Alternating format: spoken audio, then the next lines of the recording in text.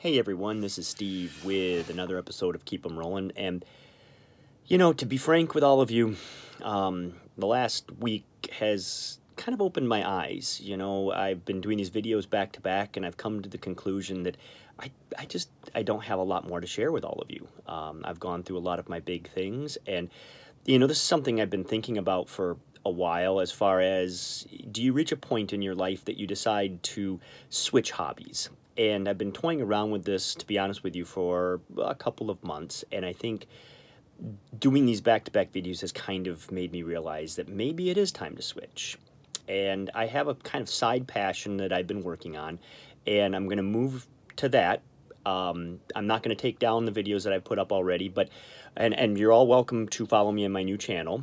And my new channel is going to be Beanie Babies, and we're going to call it Beanie Baby Bonanza, and we're going to talk about all the attributes of collecting these wonderful stuffed creatures. So everybody, April Fools. I figured, you know, I had to do something that would kind of, you know, break all the seriousness that seems to be out there. So, hope I didn't panic anybody. I am not, just for clarity here, I'm not starting a Beanie Baby channel. And just so you know, I do have a Beanie Baby in my room, but it's one that my mom found me at an antique shop, and she liked that it was camouflage, and she knows I collect military. So she's like, oh, I got you a Beanie Baby for your room. So, he just kind of lives down in my room now as a mascot. So, no worries. Well, what are we going to do today? Today I'm going to share with you an item that I think is pretty cool. And once again, this is meant to illustrate why it's important to do your research and to, you know, study items, to look up the names and so forth.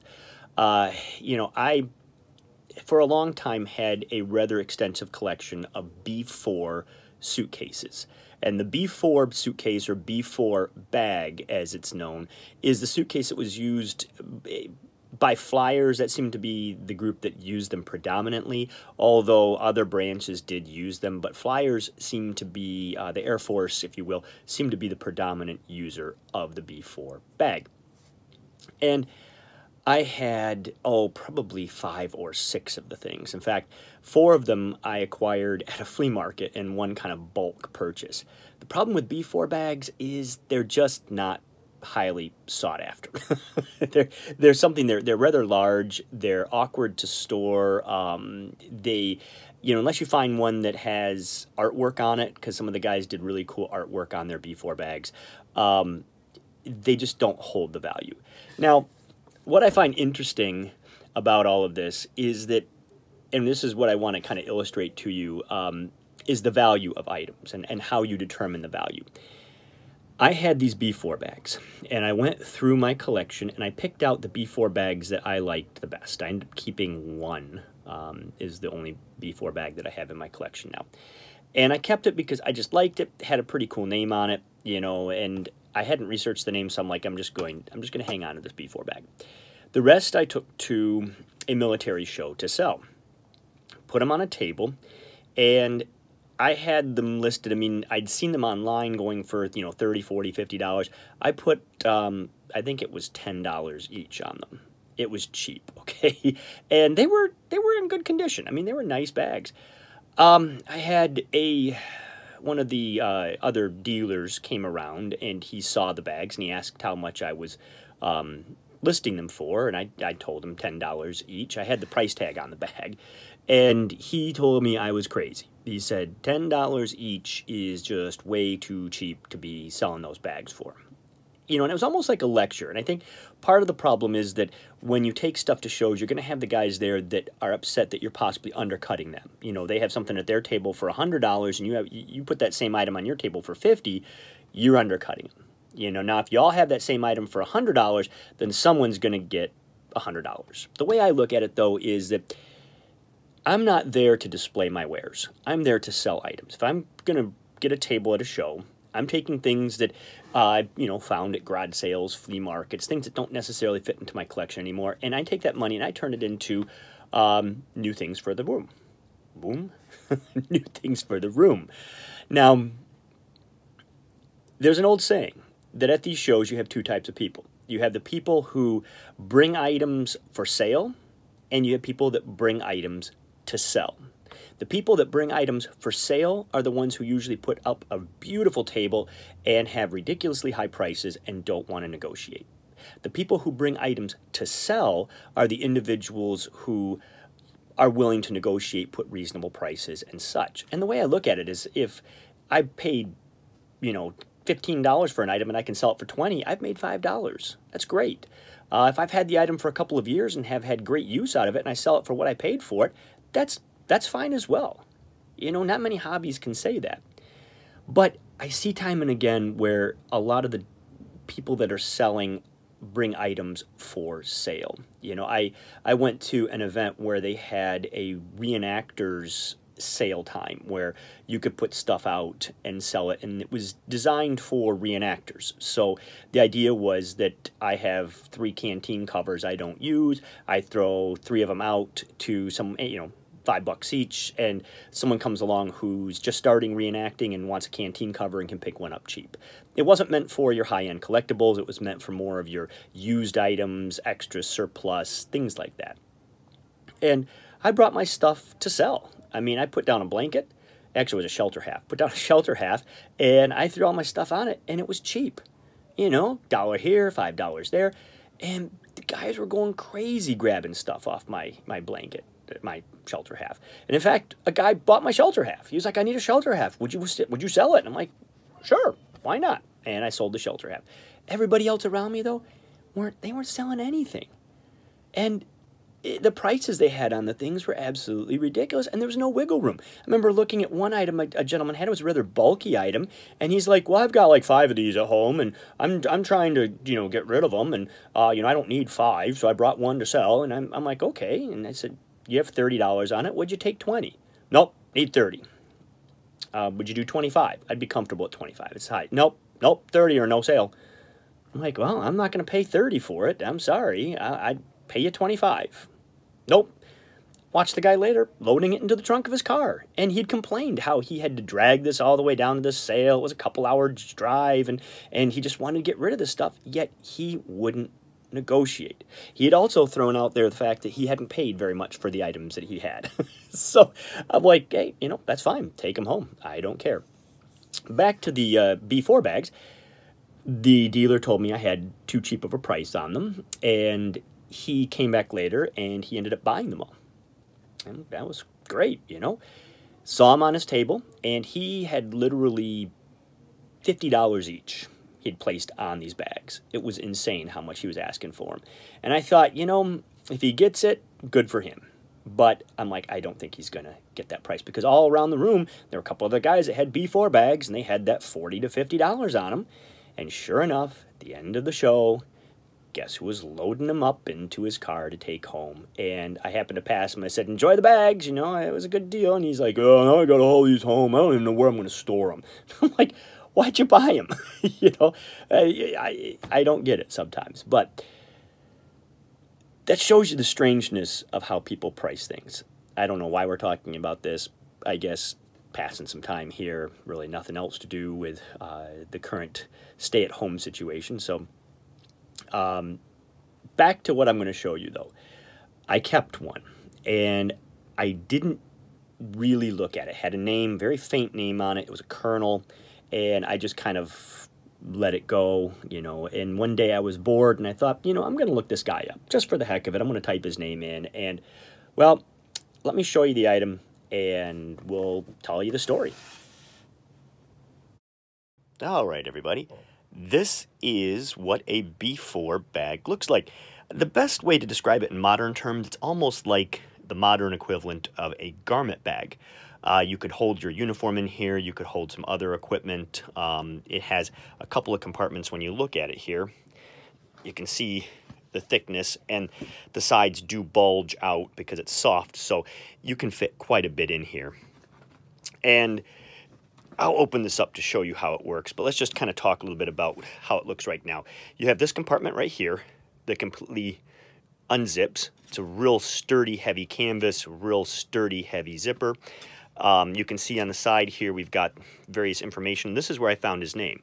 And it shows up actually better on the phone than in person, which is interesting. So you can see we have, let's get the little pull out of the way. You can see Colonel, Joseph L. Laughlin, Laughlin. And we've got his serial number and some other markings on here. I have not researched the markings, but the name clearly comes back to a gentleman who is actually pretty famous, and we'll get we'll get into that in just a minute here. Turn around and you can see the other side here. Same thing, Colonel Joseph L. Laughlin, serial number. That there's another compartment. What I've seen are some guys would put their shoes and that in this compartment here because it's a separate compartment from the interior of the suitcase. Other gear, underwear, socks, things like that could all be stuffed in here, and then your uniforms and that could be put inside. On the top, you can see it's got a real heavy-duty handle, which is sewn in with these leather patches. Let's see over here, it's got the white stamp for U.S. Army Air Forces. It's got these kind of snaps on the side here to secure everything in. Because remember, these are the types of things that you either A, carry yourself, or B, you get loaded on a truck and then thrown into a hold of an aircraft or thrown into the back of a truck, etc. And you want it to be durable. You don't want this thing to bust open and splay your entire worldly life in the back of a truck or in the hold of an airplane. So they did all this extra stuff. You can see how what's nice is this snaps. If you lift it up, it actually is supposed to snap the zipper, so I can unzip this thing all the way, and then the zipper handle part can be tucked up underneath here and closed off so it doesn't snag or get open. So now, who was Colonel Joseph L. Laughlin? Well, I had no idea, so I put his name into the internet. I looked him up online. It sounds much better, and immediately it came up to the Army Air Force Museum at Wright-Patterson, and they talked about having this exhibit of Colonel Joseph L. Laughlin, including a P-47 that they had painted up in his colors. They had some of his medals and some of his other items, and I thought, holy cow. So I began to dig into it, and without going into too much detail, it was Colonel Joseph L. Laughlin. He was in the 362nd Fighter Group. They were also known as the 362nd Suicide Outfit. He became the group's leader, if you will, in August of 1944 and remained as the leader until the end of the war, 1945. What's interesting is during that time he flew a P-47. His P-47 was known as 5x5. And he scored the group's first aerial victory in February of 1944. He wasn't the leader at that time, but he scored the group's first aerial victory. He shot down a Bf-109. Later, he actually was credited for sinking a German light cruiser, and I believe it was in the harbor of Brest, France. He did that in August of 1944. He had a couple other real memorable things that he did. If you go online and look him up, Colonel Joseph Laughlin, you can see the plane, you can see stuff about him. Quite an interesting story, but it just goes to show you how there's this stuff that's out there, and for the longest time this was just a bag. I think I bought this, I don't even remember where I bought this. That shows you how kind of unimportant it was. I think I found it at a military show. Maybe it was down, I don't even know. It wasn't where I'm from, I know that. So it was down in the Midwest. Don't know if it was maybe Fort Indian Town Gap or something like that. I remember the cost of it was cheap as chips. It was like $5. And it was like, oh, B-4 bag, that's cool, I could use one of those. At the time, I was doing some Army Air Force or Air Corps kind of reenacting, if you will, at local air shows. So we'd set up equipment and wear the uniforms, and I wanted a bag that I could carry my uniforms in. And this one just called to me, and I used it for that, and not realizing that it belonged to this gentleman, which is, it's crazy. So I guess the whole takeaway from this is, in these times right now that we're in, where some of us have a lot of extra time on our hands, instead of lamenting that you're not out finding things, which, I think we all are, we're all getting a little stir-crazy and would love to be out doing some antiquing and it's coming into flea market and estate sale weather and, out kind of seeing what falls out of the bushes. Take some time with your own collection. Look things up. If you have a postcard with a name on it, if you have V-mail with an address, if you have, you know, letters that were written, if you have a diary, if you have uniforms with names in them, take some time, throw them into the almighty internet, and just see what comes out, because you never know. As I said, I did not buy this bag for the name. You know, this wasn't one of those things where I walked in and said, ooh, look at that name. I know who that is. I got to buy this. Holy cow. I bought this bag because I wanted a B4 bag. Simple as that. And then, as I said, one day when I was bored, I was doing some cataloging of my items. You can see how I do my tags up here. And I'm like, you know what? I'm going to look his name up. And that's when, boom, I hit pay dirt. So take your time. Look things up. Explore your collection. You never know what cool things are going to pop up. And it doesn't have to be someone at the top either. Trust me on this. I get just as excited finding out, you know, looking up a name and being able to find out that this guy lived in the town next door to me and became a janitor at the local high school, you know, after the war. It doesn't have to be that the guy was a general or the guy was a hero. Even for me, the common stuff is awesome. So take your time. Let me show you the inside of this bag. Okay, this kind of gives you an idea of what that interior compartment looked like. It's got two heavy-duty zippers, so I can zipper it one way or another. And as I said, these zippers are super, super heavy-duty. But this gives you an idea of kind of how deep and how much poof you can get out of this. So you could stuff a lot of underwear into a compartment like this. Now let's open it up and I'll show you the inside of the bag. Okay, here's the inside of the bag, and we'll start up here. This is the top, and you can see there's this metal hook here. Normally, this bag would have come with hangers in it, metal or wooden. I think this one would have had the metal hangers, and these metal hangers would allow you to hang the uniforms in the bag. And you see how it opens? It opens almost like a garment bag. If you don't know what a garment bag is, it's a suitcase where you can put your suits in without them getting wrinkled if you're going to a convention or what have you. This would be the bottom of the bag, but there's a ring there. It's reinforced. So this is something you could hang up. So when you were in your quarters, you could hang this on a hook, and then this bag would hang open, and that way you could access your suits and so forth, or your uniforms. Once again, it would hang here, and it would pass through this. So the hangers would be under this, because this right here is a covering to protect your uniforms. When you zoom in, it's got the nice, you can see the Army Air Force's logo, Type B4 bag, some of the nomenclature there, Canvas Products Company. And this snaps down. So when you look down here, you can see it actually snaps into the corner. I've unsnapped it so you can lift it up, and then your uniforms would be behind it and protected. And then down here was extra storage. You know, if your uniforms are longer, you could kind of stuff them down in here if you wanted to, or shoes or what have you. The case is reinforced. When you look in here, this is basically just to give it a little bit of rigidity, so it keeps its shape. This piece right here would actually go across. Once you had your uniforms in, you would pull this down, you would snap this into place, and then this strap would go over, and there would be another strap here with a buckle on it, and they would buckle in to kind of hold everything in place. Unfortunately, for some reason, this is the only half we have. We do not have the buckle half. It would have been bolted right in there, and it has since been lost to history. You can see the zippers on here, and they are just mega heavy duty. As I said, once you got this zipped closed, you'd bring both zippers underneath. This would snap over them, and that way they wouldn't snag and accidentally rip open the bag in transit. You can see over here the other heavy duty zipper. It's a cool bag. You know, if you're someone who collects Army Air Force, this is a great way to go. Keep your eye out for them. They're out there.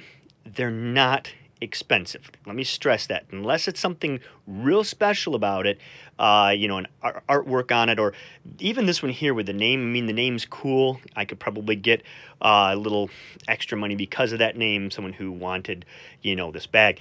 Actually, what I'm probably going to do with this bag is when I'm done with it, I'm thinking of donating it to Wright-Patterson just because they have his memorabilia. So I would like to see if they want the bag, and then maybe it can become part of their exhibit or, you know, be used by them. But they're not that expensive, so don't go crazy buying one. But they are cool to have. So if you're at a military show, you happen to see one, you're an Army Air Force collector, or field gear collector, what have you, this is something cool just to kind of add to your collection. Make sure it's complete. Make sure the handle is intact. You don't want the handle to be ripped out. The zippers work. Check all the zippers. Make sure they open. I've seen some where the zippers have rusted shut and things like that. So just check it all out before you jump into it. Take your time, take a deep breath, look it over. But they are really cool. They are a really cool bag, and it's my pleasure to be able to share one that belonged to a very interesting gentleman who served as a fighter pilot, and well, fighter bomber, I guess, in the European theater. So, well, everybody, this is Steve with another episode of Keep 'em Rolling, hoping that you're all doing fine, happy, safe, and sane, and that you remain that way. And I look forward to seeing you all tomorrow. We're going to keep these right on rolling along. So this is Steve reminding all of you to keep 'em rolling.